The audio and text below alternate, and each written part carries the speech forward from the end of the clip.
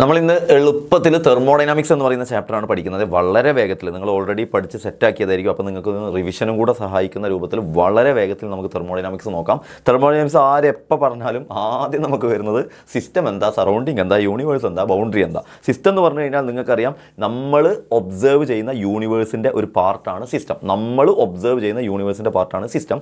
Then surrounding എന്ന് പറഞ്ഞാൽ ആ സിസ്റ്റം അല്ലാതെ ബാക്കി വരുന്നതെല്ലാം സറൗണ്ടിങ് ആണ്. ഈ സിസ്റ്റവും സറൗണ്ടിങ്ങും കൂടെ കൂടിയാൽ യൂണിവേഴ്സ് കിട്ടും.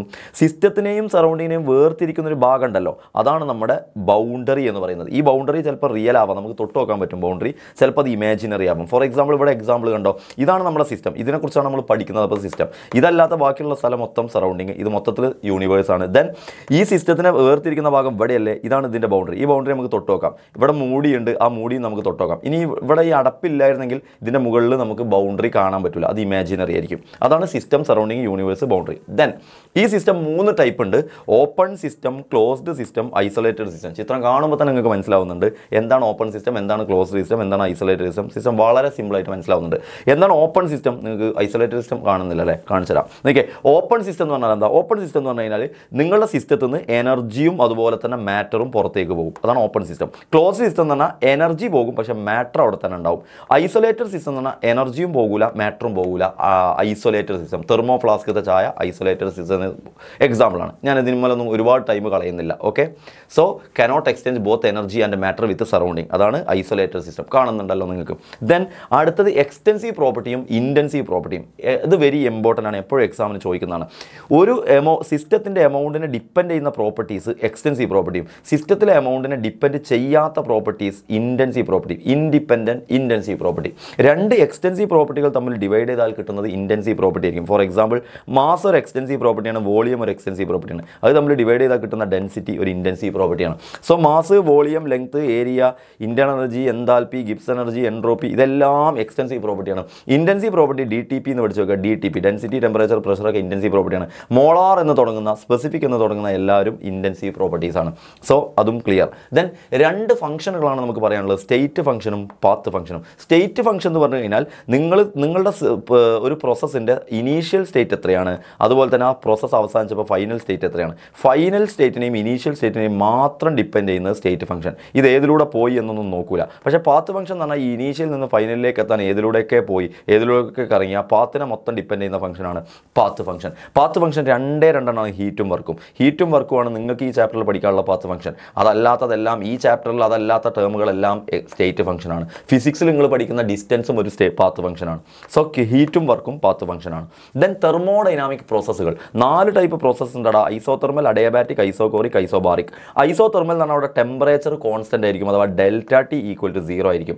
ΔT 0 വരുന്ന പ്രോസസ്സാണ് isothermal process. Then adiabatic process എന്ന് പറഞ്ഞാൽ അവിടെ Q0 ആയിരിക്കും, ഹീറ്റ് ചേഞ്ച് ഉണ്ടാവില്ല, അഥവാ ഹീറ്റ് എക്സ്ചേഞ്ച് ചെയ്യൂല. നമ്മുടെ സിസ്റ്റത്തിലേക്ക് ഹീറ്റ് ഉള്ളിലേക്കും കയറില്ല, ഹീറ്റ് ഉള്ളിൽ നിന്ന് പുറത്തേക്കും പോകില്ല, അഥവാ അഡിയാബാറ്റിക് സിസ്റ്റം, അഥവാ ഐസൊലേറ്റഡ് സിസ്റ്റമൊക്കെ അതിന് എക്സാമ്പിളാണ് നമ്മൾ തെർമോ ഫ്ലാസ്കിലെ ചായ. ദെൻ ഐസോകോറിക് എന്ന് പറയുമ്പോൾ കോൺസ്റ്റന്റ് വോളിയം ചേഞ്ച് ഉണ്ടാവില്ല. ഐസോബാറിക് എന്ന് പറഞ്ഞാൽ കോൺസ്റ്റന്റ് പ്രഷർ ചേഞ്ച് ഉണ്ടാവില്ല. അങ്ങനത്തെ 4 പ്രോസസ്സുകളുണ്ട് എന്നും പഠിക്കുക. ദെൻ W എന്ന് പറഞ്ഞാലാണ് വർക്ക് എന്ന് നമുക്കറിയാം. വർക്കിൻ്റെ ഇതെന്ന് പറയുന്നത് W ആണ് നമുക്ക് വർക്ക് എന്ന് പറയുന്നത്. ഈ വർക്കിന് 2 ഇക്വേഷൻ നമുക്ക് പറയാം.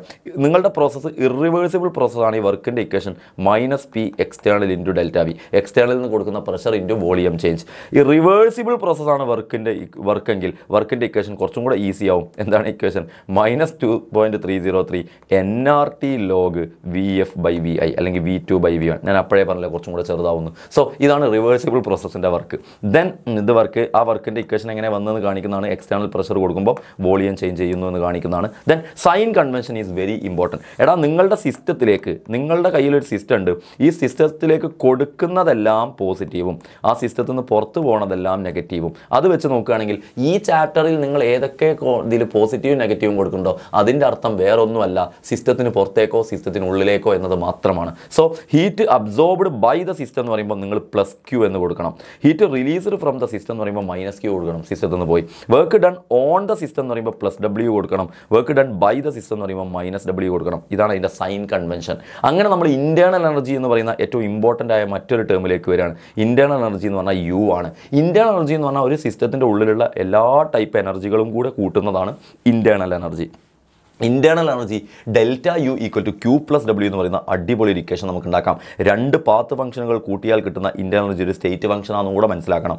So delta U equal to Q plus W. First law of thermodynamics first law of തെർമോഡൈനാമിക്സിന്റെ മാത്തമെറ്റിക്കൽ ഫോം എഴുതാൻ പറഞ്ഞാൽ delta U equal to Q plus W എന്നാണ് എഴുതേണ്ടത്. എന്താണ് ആ equation? Energy can neither be created nor B destroyed, അല്ലെങ്കിൽ total energy of an isolated system is always constant. Total energy of an isolated system is always constant. Then free expansion എന്ന് പറയുന്ന ഒരു ടേമിനെ കുറിച്ചാണ് എൻ്റെ മക്കളോട് എനിക്ക് പറയാനുള്ളത്. Expansion of A gas in vacuum. വാക്യൂത്തിൽ ഒരു ഗ്യാസ് എക്സ്പാൻഡ് ചെയ്യുന്നതിനെ വിളിക്കുന്ന പേരാണ് ഫ്രീ എക്സ്പാൻഷൻ. എന്താണ് ഫ്രീ എന്ന് കൊടുക്കാൻ കാരണം? അവിടെ നിങ്ങൾ എക്സ്റ്റേണൽ പ്രഷർ കൊടുക്കണ്ട, അല്ലാണ്ട് തന്നെ അത് എക്സ്പാൻഡ് ആവും. അപ്പോൾ external pressure zero. External pressure zero ആണെങ്കിൽ വർക്കിൻ്റെ ഇക്വേഷനിൽ കൊടുത്താൽ വർക്കും സീറോ, സ്വാഭാവികമായിട്ടും ഹീറ്റും സീറോ, സ്വാഭാവികമായിട്ടും ഡെൽറ്റയും സീറോ. സോ എല്ലാവരും സീറോ ആവുന്ന ഈ പ്രോസസ്സാണ് free expansion, expansion of A gas in vacuum. Then നമ്മൾ ഏറ്റവും ഇമ്പോർട്ടൻ്റ് ആയ ഈ ചാപ്റ്ററിൽ തന്നെ ഒരുപാട് സമയം ഭരിക്കുന്ന ആളാണ് എച്ച് അഥവാ enthalpy. Enthalpy energy, total heat content of the system. ഇതാണ് എൻതാൽപ്പിൻ്റെ definition, total heat content of the system. So എങ്ങനെയാണ് എൻതാൽപ്പി കാണുക? എച്ച് കാണാനുള്ള equation U plus P V ആണ്. യു പ്ലസ് പി വി അഥവാ ഡെൽറ്റ കൊടുത്താൽ delta H equal to delta U plus P delta V. Delta U plus P delta V. ആ P delta വിക്ക് പകരം നിങ്ങൾക്ക് delta N R T എന്നും കൊടുക്കാം. അപ്പോൾ delta H equal to delta U plus delta N R T. Delta H equal to delta U plus delta N R T. ഇനി നിങ്ങൾ എപ്പോഴും അറിയേണ്ടുന്ന മറ്റൊരു പോയിന്റാണ് delta U equal to Q V, delta H equal to Q P. Constant വോളിയത്തിൽ ഉണ്ടാകുന്ന heat എപ്പോഴും internal energy ചേഞ്ചിനും constant പ്രഷറിൽ ഉണ്ടാകുന്ന heat എപ്പോഴും എൻതാൽപ്പി ചേഞ്ചിനും ഈക്വൽ ആണ്. നമ്മൾ പഠിച്ച മുദ്രാവാക്യം തന്നെ അതായിരുന്നു, delta U Q V delta H Q P, അല്ല Q P, delta H Q P delta U Q V. നമ്മൾ പഠിച്ച ഇതായിരുന്നു അത്. Then heat capacity. Heat കപ്പാസിറ്റിൻ്റെ symbol C ആണ്. ഹീറ്റ് കപ്പാസിറ്റിൻ്റെ ഡെഫിനിഷൻ എന്താണെന്ന് ചോദിച്ചു കഴിഞ്ഞാൽ, നിങ്ങൾക്ക് ഒരു സിസ്റ്റത്തിൻ്റെ ടെമ്പറേച്ചർ 1 ഡിഗ്രിയോ 1 കെൽവിനോ റേസ് ചെയ്യാൻ വേണ്ടി നിങ്ങൾ കൊടുക്കുന്ന ഹീറ്റിൻ്റെ അളവാണ് ഹീറ്റ് കപ്പാസിറ്റി. അഥവാ സിയുടെ ഇക്വേഷൻ തന്നെ വരുന്നത് നിങ്ങൾ കൊടുക്കുന്ന ഹീറ്റ്. അപ്പോൾ നിങ്ങൾ ഹീറ്റ് കൊടുക്കുന്നതനുസരിച്ച് ടെമ്പറേച്ചർ ചേഞ്ച് വരും, delta T. So C equal to Q by delta T എന്നാണ് ഹീറ്റ് കപ്പാസിറ്റിൻ്റെ ഇക്വേഷൻ. ഇനി നിങ്ങളെടുത്ത സിസ്റ്റം 1 മോൾ ആണെങ്കിൽ 1 മോൾ സിസ്റ്റത്തിൻ്റെ ടെമ്പറേച്ചർ 1 ഡിഗ്രി ഉയർത്തുന്നത് മോളാർ ഹീറ്റ് കപ്പാസിറ്റി. ഇനി നിങ്ങൾ എടുക്കുന്നത് 1 യൂണിറ്റ് മാസ് ആണെങ്കിൽ 1 യൂണിറ്റ് മാസ് സിസ്റ്റത്തിൻ്റെ ഹീറ്റ് ഉയർത്തുന്നത് സ്പെസിഫിക് ഹീറ്റ് കപ്പാസിറ്റി. അപ്പോൾ രണ്ട് ടൈപ്പ് ഹീറ്റ് കപ്പാസിറ്റി പറയാം, molar heat കപ്പാസിറ്റിയും specific heat കപ്പാസിറ്റിയും. Then C P എന്ന് പറഞ്ഞാൽ heat capacity at constant pressure, C V എന്ന് പറഞ്ഞാൽ heat capacity at constant volume. Constant പ്രഷറിലുള്ള heat capacity minus constant വോളിയത്തിലുള്ള heat capacity ചെയ്താൽ നിങ്ങൾക്ക് universal gas constant കിട്ടും. അതാ C P minus C V equal to R എന്ന് പറയുന്ന ഇക്വേഷൻ കിട്ടും 1 മോളിനാണെങ്കിൽ. Then ഈ ചാപ്റ്ററിൽ പഠിക്കുന്ന എൻതാൽപ്പികളാണ് മെയിനായിട്ട് വരുന്നത്. എൻതാൽപ്പി എന്ന് പറഞ്ഞു കഴിഞ്ഞാൽ പല ടൈപ്പ്, ഒരു സിസ്റ്റത്തിൽ നിന്ന് പുറത്തു പോകുന്ന ഹീറ്റ് കണ്ടന്റ് ആണ് എൻതാൽപ്പി. അത് ഏത് റിയാക്ഷൻ ആണോ റിയാക്ഷൻ അനുസരിച്ച് പേര് ഇങ്ങനെ മാറ്റി വിളിക്കും. ജനറലി മൊത്തം റിയാക്ഷനെയും നമുക്ക് വിളിക്കാവുന്ന പേര് റിയാക്ഷൻ എൻതാൽപ്പി എന്നാണ്. അത് സ്റ്റാൻഡേർഡ് കണ്ടീഷനിൽ പറയുകയാണെങ്കിൽ അവിടെ പ്രഷർ 1 ബാറും ടെമ്പറേച്ചർ 298 കെൽവിനും ആണോ, അങ്ങനെയാണെങ്കിൽ അത് സ്റ്റാൻഡേർഡ് റിയാക്ഷൻ എൻതാൽപ്പി എന്ന് വിളിക്കും. അപ്പോൾ സിമ്പിൾ നമ്മൾ ഡെൽറ്റ ആർ എച്ചിൻ്റെ മുകളിൽ 0 കൊടുക്കും. 0 means standard. Delta R H എന്ന് പറഞ്ഞാൽ reaction enthalpy, 0 means standard. Then standard formation enthalpy എന്താണ്? നിങ്ങൾ റിയാക്ഷൻ എടുത്തപ്പോൾ ആ റിയാക്ഷനെ കുറിച്ച് പഠിക്കുമ്പോൾ നിങ്ങൾക്ക് മനസ്സിലായി അവിടെ ഉണ്ടായ സബ്സ്റ്റൻസ് 1 മോളാണ്. 1 മോൾ സബ്സ്റ്റൻസ് ഉണ്ടാവുകയും ആ 1 മോൾ അതിൻ്റെ എലമെൻസിൽ നിന്നുണ്ടാവുന്നു. ആ എലമെൻസിൽ നിന്നുണ്ടാവുന്നു എന്ന് മാത്രമല്ല, ആ എലമെൻസ് സ്റ്റാൻഡേർഡ് സ്റ്റേറ്റിലാണ്. സ്റ്റാൻഡേർഡ് സ്റ്റേറ്റ് എന്നുള്ള എലമെൻറ്റിൽ നിന്ന് 1 മോൾ സബ്സ്റ്റൻസ് ഉണ്ടാവുന്ന റിയാക്ഷൻ ആണെങ്കിൽ അതിനെ നിങ്ങൾക്ക് ഫോർമേഷൻ എൻതാൽപ്പി എന്ന് വിളിക്കാം. എന്താണ് ഈ സ്റ്റാൻഡേർഡ് സ്റ്റേറ്റ് എന്നായിരിക്കും എൻ്റെ മക്കൾക്ക് അപ്പം ഡൗട്ട്. എന്താണ് ഈ സ്റ്റാൻഡേർഡ് സ്റ്റേറ്റ്? സ്റ്റാൻഡേർഡ് സ്റ്റേറ്റ് എന്ന് പറഞ്ഞാൽ ഹൈഡ്രജൻ്റെ സ്റ്റാൻഡേർഡ് സ്റ്റേറ്റ് H2 ഗ്യാസ് ആണ്, ഓക്സിജൻ്റെ സ്റ്റാൻഡേർഡ് സ്റ്റേറ്റ് O2 ഗ്യാസ് ആണ്, ക്ലോറിൻ്റെ സ്റ്റാൻഡേർഡ് സ്റ്റേറ്റ് ക്ലോറിൻ ഗ്യാസ് ആണ്. അപ്പോൾ എല്ലാം ഇങ്ങനെ 2 ഗ്യാസ് ഇട്ടാൽ മതിയോ? പോരാ. സോഡിയത്തിൻ്റെ സ്റ്റേബിൾ സ്റ്റേറ്റ് Na സോളിഡ് ആണ്, കാൽഷ്യത്തിൻ്റെ stable state calcium സോളിഡാണ്, കാർബണിൻ്റെ stable state carbon സോളിഡാണ്. So ചില ആളുകൾ സോളിഡ് ഫോമിലാണ് നാച്ചുറൽ ഉണ്ടാവുക, ചില ആളുകൾ ഗേഷ്യസ് ഫോമിലാണ് നേച്ചുറൽ ഉണ്ടാവുക. നേച്ചുറലുള്ള ഫോമാണ് അവരുടെ സ്റ്റാൻഡേർഡ് സ്റ്റേറ്റ് എന്ന് പറയുന്നത്. സ്റ്റാൻഡേർഡ് സ്റ്റേറ്റിലുള്ള ഓരോരുത്തരുടെയും ഫോർമേഷൻ എൻതാൽപ്പിൻ്റെ വാല്യൂ 0 ആയിരിക്കുമെന്ന മഹാസത്യവും ഇതിനാൽ ഞാൻ നിങ്ങളെ അറിയിക്കുന്നു. ഇനി ഓരോ എൻതാൽപ്പി ഇനി ഓരോന്നോരോന്ന് ഇങ്ങനെ എക്സ്പ്ലെയിൻ ചെയ്ത് പറയേണ്ട ആവശ്യമില്ല. കമ്പഷൻ എൻതാൽപ്പി എന്ന് പറഞ്ഞാൽ കമ്പഷൻ നടക്കുമ്പോൾ 1 മോൾ സബ്സ്റ്റൻസ് കമ്പഷന് പോകുമ്പോൾ ഉണ്ടാകുന്ന എൻതാൽപ്പി കമ്പഷൻ എൻതാൽപ്പി. 1 മോൾ അയോണിക് കോമ്പൗണ്ട് അതിൻ്റെ ഗേഷ്യസ് അയോൺസിൽ നിന്ന് ഉണ്ടാവുകയാണെങ്കിൽ അത് lattice enthalpy. Gaseous ions combine ചെയ്തിട്ട് 1 മോൾ അയോണിക് കോമ്പൗണ്ട് ഉണ്ടാവുകയാണെങ്കിൽ ലാറ്റിസ് എൻതാൽപ്പി. അല്ലെങ്കിൽ നേരെ തിരിച്ചും പറയാതിനെ എങ്ങനെ, 1 മോൾ അയോണിക് കോമ്പൗണ്ടിനെ ബ്രേക്ക് ചെയ്തിട്ട് ഗേഷ്യസ് അയോൺസ് ആകുമ്പോൾ പുറത്ത് വരുന്ന എൻതാൽപ്പിയാണ് ലാറ്റിസ് എൻതാൽപ്പി. അഥവാ combustion എൻതാൽപ്പിൻ്റെ symbol delta CH, lattice എൻതാൽപ്പിൻ്റെ symbol delta lattice H. Then atomisation enthalpy എന്താണ്? അറ്റോമൈസേഷൻ എൻതാൽപ്പി, നിങ്ങളുടെ കയ്യിൽ 1 മോൾ സബ്സ്റ്റൻസ് ഉണ്ട്. ആ 1 മോൾ സബ്സ്റ്റൻസിലെ എല്ലാ ബോണ്ടും ബ്രേക്ക് ബ്രേക്ക് ചെയ്ത് എല്ലാവരെയും ആറ്റമാക്കാൻ ഉപയോഗിക്കുന്ന എൻതാൽപ്പിയാണ് ആറ്റോമൈസേഷൻ എൻതാൽപ്പി. ഒരു മോൾ സബ്സ്റ്റൻസിനെ അതിൻ്റെ ഗേഷ്യസ് ആറ്റമാക്കാൻ ഉപയോഗിക്കുന്ന എൻതാൽപ്പിയാണ് ആറ്റോമൈസേഷൻ എൻതാൽപ്പി. അപ്പോൾ എന്താ ബോണ്ട് എൻതാൽപ്പി? ആറ്റമാക്കണമെങ്കിലും ബോണ്ട് പൊട്ടിക്കണം, ബോണ്ട് എൻതാൽപ്പി ആണെങ്കിലും ബോണ്ട് പൊട്ടിക്കണം. പിന്നെന്താ വ്യത്യാസം? ബോണ്ട് എൻതാൽപ്പി എന്ന് പറഞ്ഞാൽ ഒരു മോൾ ബോണ്ടേ പൊട്ടിക്കുള്ളൂ. ഒരു മോൾ ബോണ്ട് പൊട്ടിച്ചുണ്ടാകുന്ന എൻതാൽപ്പി ബോണ്ട് എൻതാൽപ്പി, എല്ലാ ബോണ്ടും പൊട്ടിച്ചുണ്ടാകുന്ന എൻതാൽപ്പി ആറ്റോമൈസേഷൻ എൻതാൽപ്പി. ഒരു എക്സാമ്പിൾ സാറ് നിങ്ങൾക്ക് വേണ്ടി പറഞ്ഞു തരാൻ ഉദ്ദേശിക്കുകയാണെങ്കിൽ, അതായത് മക്കളെ നോക്കിക്കേ, അതായത് നിങ്ങൾക്ക് CH4 എന്ന് പറയുന്ന ഒരാളുണ്ട്. ഈ CH4 എന്ന് പറയുന്നതിൻ്റെ എല്ലാ ബോണ്ടും ബ്രേക്ക് ചെയ്തിട്ട് എനിക്ക് C ഗ്യാസും ആക്കണം, 4 ഹൈഡ്രജൻ ഗ്യാസിനെ വെവ്വേറമാക്കണമെങ്കിൽ ഇതിന് ഞാൻ ഉപയോഗിക്കുന്ന എൻതാൽപ്പിയാണ് ΔAH. എന്നാൽ ഇതിനെ തന്നെ ഒരു ബോണ്ട് ബ്രേക്ക് ചെയ്ത് ഒരു ഭാഗം CH3യും ഒരു ഭാഗം ഹൈഡ്രജനും ആക്കണമെങ്കിൽ ഞാൻ അവിടെ കൊടുത്ത എൻതാൽപ്പി ഡെൽറ്റ ബോണ്ട് എൻതാൽപ്പിയാണ്. എന്താ കാരണം? അവിടെ ഞാൻ ഒരു ബോണ്ടേ ബ്രേക്ക് ചെയ്തിട്ടുള്ളൂ. അപ്പോൾ അത് delta bond enthalpy, delta bond H. ഞാൻ എല്ലാ ബോണ്ടും ബ്രേക്ക് ചെയ്തിട്ടുണ്ട് enthalpy ആറ്റോമൈസേഷൻ enthalpy. ആറ്റോമൈസേഷൻ എൻതാൽപ്പിൻ്റെ simple ΔAH. Set മക്കളെ. ദെൻ അപ്പോൾ ഡയാറ്റോമിക് നിങ്ങൾ ഒരു ഡയാറ്റോമിക് മോളിക്യൂളാണെങ്കിൽ H-ഉം H-ഉം ആണെങ്കിൽ, ഡയാറ്റോമിക് മോളിക്യൂളാണെങ്കിൽ ഒരു ബോണ്ടേ പൊട്ടിക്കാനുള്ളൂ. അപ്പോൾ ആറ്റോമൈസേഷൻ എൻതാൽപ്പി ആണെങ്കിൽ ഒരു ബോണ്ട് പൊട്ടിക്കുക, ബോണ്ട് എൻതാൽപ്പി ആണെങ്കിൽ ഒരു ബോണ്ട് പൊട്ടിക്കുക. അഥവാ ഡയാറ്റോമിക് മോളിക്യൂളിനാണെങ്കിൽ ΔAH-ഉം ഡെൽറ്റ ബോണ്ട് H-ഉം ഈക്വൽ ആയിരിക്കും. എന്നാൽ poly atomic മോളിക്യൂളുകൾക്കാണെങ്കിൽ delta bond H എന്ന് പറയുന്നത് ടോട്ടൽ ഡെൽറ്റ ആറ്റോമൈസേഷൻ എൻതാൽപ്പി എത്രയാണോ, ടോട്ടൽ എൻതാൽപ്പി എത്രയാണ് divide by number of bond ചെയ്താൽ നിങ്ങൾക്ക് എന്ത് കിട്ടും? ബോണ്ട് എൻതാൽപ്പി കിട്ടും. കാരണം CH4-ൽ 4 ബോണ്ടാണെങ്കിൽ ആറ്റോമൈസേഷൻ എൻതാൽപ്പി ഡിവൈഡ് ബൈ 4 ചെയ്താൽ ഒരു ബോണ്ട് പൊട്ടിക്കാനുള്ള എനർജി കിട്ടും. അതാണ് ഡെൽറ്റ ബോണ്ട് H. ഈ delta bond enthalpy average bond enthalpy ആയിരിക്കും. കാരണം ഓരോ ബോണ്ട് പൊട്ടിക്കാനുള്ള എനർജി ചെറിയ വ്യത്യാസം ഉണ്ടാവും. എനിവേ ഇതൊരു ആവറേജ് ബോണ്ട് എൻതാൽപ്പി ആയിരിക്കും എന്നുകൂടെ ഞാൻ പറയട്ടെ നിങ്ങളോട്. Then fusion enthalpy, vaporisation enthalpy, sublimation enthalpy. Fusion എൻതാൽപ്പിൻ്റെ simple delta fuse H. Vaporisation എൻതാൽപ്പിൻ്റെ simple delta വേപ്പച്ച്, delta വേപ്പച്ച്. Sublimation എൻതാൽപ്പിൻ്റെ simple delta sub H. ഒന്നുമില്ലടാ മക്കളെ, ഒരു മോൾ സോളിഡിനെ ലിക്വിഡ് ആക്കുമ്പോൾ ഫ്യൂഷൻ എൻതാൽപ്പി, ഒരു മോൾ ലിക്വിഡിനെ ഗ്യാസ് ആക്കാൻ ഉപയോഗിക്കുന്ന എൻതാൽപ്പി വേപ്പറൈസേഷൻ എൻതാൽപ്പി, ഒരു മോൾ സോളിഡിനെ ഡയറക്റ്റ് ഗ്യാസ് ആക്കുമ്പോൾ ഉപയോഗിക്കുന്ന എൻതാൽപ്പി സബ്ലിമേഷൻ എൻതാൽപ്പി.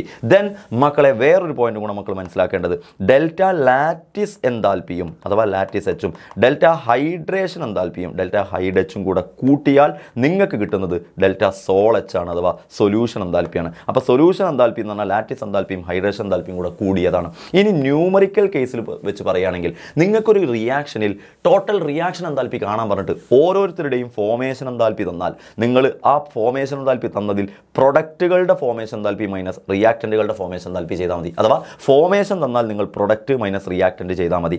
എന്നാൽ നിങ്ങൾക്ക് ഓരോരുത്തർക്ക് തന്നത് ബോണ്ട് എൻതാൽപ്പിയോ കമ്പഷൻ എൻതാൽപ്പിയോ ആണെങ്കിൽ നിങ്ങൾക്ക് ഓരോരുത്തർക്ക് തന്നത് ബോണ്ട് എൻതാൽപ്പി കമ്പഷൻ എൻതാൽപ്പി എന്നിട്ട് ടോട്ടൽ എൻതാൽപ്പി കണ്ടുപിടിക്കാൻ പറഞ്ഞാൽ റിയാക്റ്റൻറ്റ് മൈനസ് പ്രൊഡക്റ്റ് ആണ് ചെയ്യേണ്ടത്. അപ്പോൾ പ്രൊഡക്റ്റ് മൈനസ് റിയാക്റ്റൻറ്റ് ചെയ്യേണ്ടത് ഓരോരുത്തരുടെ വാല്യൂ ഫോമേഷൻ ആണെങ്കിൽ, റിയാക്റ്റൻറ്റ് മൈനസ് പ്രൊഡക്റ്റ് ചെയ്യേണ്ടത് ഓരോരുത്തരുടെ വാല്യൂ ബോണ്ട് എൻതാൽപ്പി ആണെങ്കിൽ. ദെൻ ബോൺ ഹേബർ സൈക്കിൾ എങ്ങനെ വരക്കാം? ബോൺ ഹേബർ സൈക്കിൾ എന്ന് പറഞ്ഞാൽ ലാറ്റിസ് എൻതാൽപ്പി ഡയറക്റ്റ് ആയിട്ട് കണ്ടുപിടിക്കാൻ പറ്റാത്തതുകൊണ്ട് ബോണും ഹേബറും 2 സയൻറ്റിസ്റ്റുകൾ ഒരു സൈക്കിൾ വെച്ച് തന്നിട്ട് ഒരു സൈക്കിൾ പോലെ വരച്ചിട്ട് ഇതിലൂടെ ലാറ്റിസ് എൻതാൽപ്പി കണ്ടുപിടിക്കാം എന്ന് പറഞ്ഞതാണ്. എക്സാമ്പിളായിട്ട് NaCl ആണ് ഇവിടെ പറയുന്നത്. അതിന് വേണ്ടിയിട്ട് ആദ്യം NaClൻ്റെ ഫോമേഷൻ എൻതാൽപ്പി എഴുതണം. NaClൻ്റെ ഫോമേഷൻ എൻതാൽപ്പി എഴുതുമ്പോൾ Na സോളിഡ് ആണ് സ്റ്റേബിൾ സ്റ്റേറ്റ്, ക്ലോറിൻ ഗ്യാസ് ആണ് സ്റ്റേബിൾ സ്റ്റേറ്റ്, ഗിവ്സ് NaCl ആണ്. ഈ ഉണ്ടായ NaCl ഒരു മോളെ പറ്റുള്ളൂ, അതുകൊണ്ട് Clൻ്റെ മുന്നിൽ ഹാഫ് ഇട്ട് കൊടുക്കുക. ഇതിപ്പോൾ ഫോമേഷൻ എൻതാൽപ്പിയാണ്. ഞാനിവിടെ എഴുതിയത് ഡെൽറ്റ FH ആണ്. ഇനി ഞാൻ ചെയ്യാൻ പോകുന്ന പോയിന്റ് എന്താണെന്നറിയോ? Na സോളിഡിനെ ഞാൻ ആദ്യത്തെ സ്റ്റേജിൽ എന്താക്കും? Na ഗ്യാസ് ആക്കും, അഥവാ സബ്ലിമേഷൻ ചെയ്യും. ദെൻ അയോണൈസേഷൻ ചെയ്തിട്ട് Na പ്ലസ് ഗ്യാസ് ആക്കും. ദെൻ ഹാഫ് Cl2നെ ഞാൻ ആ ബോണ്ട് പൊട്ടിച്ചിട്ട് Cl ഗ്യാസ് ആക്കും. ഓക്കെ, Cl ഗ്യാസിനെ പിന്നെ ഞാൻ Cl മൈനസ് ഗ്യാസ് ആക്കും. എന്തിനാ സാർ ഇത്രയും ചെയ്തതെന്ന് ചോദിച്ചാൽ എനിക്ക് ലാറ്റിസ് എൻതാൽപ്പിയിൽ ഗേഷ്യസ് അയോൺസ് ആണ് വേണ്ടത്.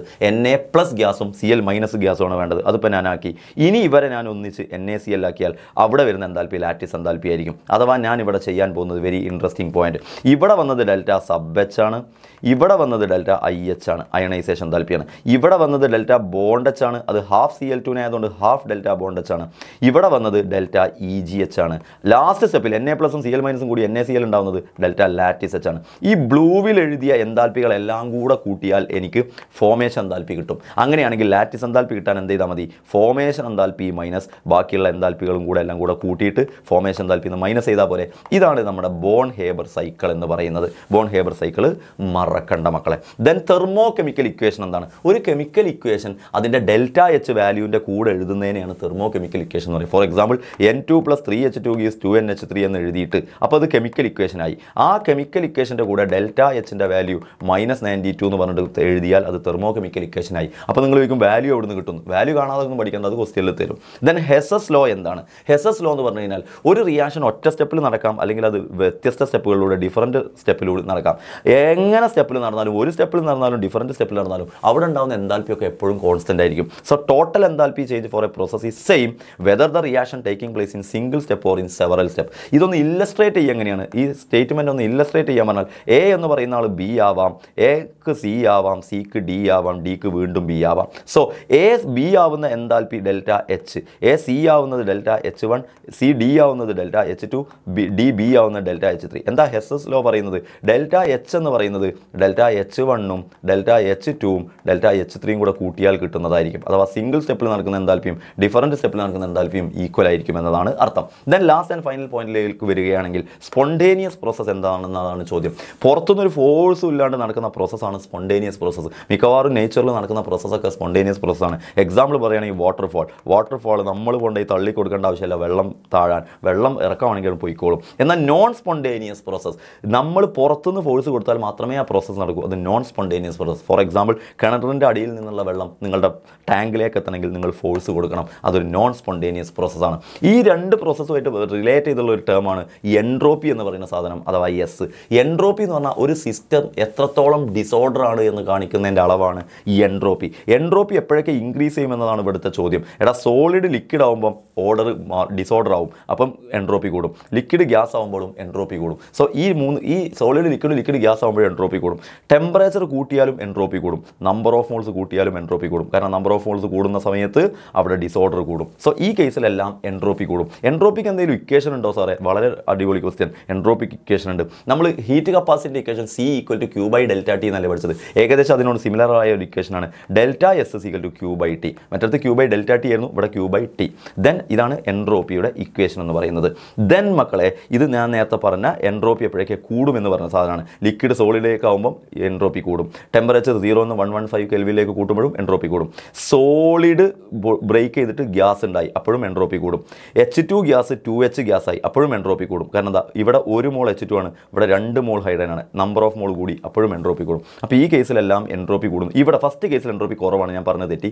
ലിക്വിഡ് സോളിഡ് ആവുകയാണ്, അപ്പോൾ എൻട്രോപ്പി കുറയാണ്, ഡിസോർഡർ കുറയാണ്, അവിടെ എൻട്രോപ്പി കുറയും. സെറ്റ് അല്ലേ മക്കളെ? Then second law of thermodynamics എന്താ?